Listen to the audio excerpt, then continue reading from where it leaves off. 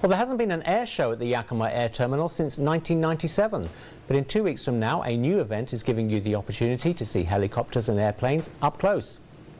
It's also an opportunity for people to come out to the airport and have fun, and we want to give the community an opportunity to reconnect with their airport. While it won't be a full-on air show, Yakima Aviation Day will give you that chance to see various military and civil aircraft up close. There will also be opportunities to explore careers in aviation-related fields, along with live music and food vendors.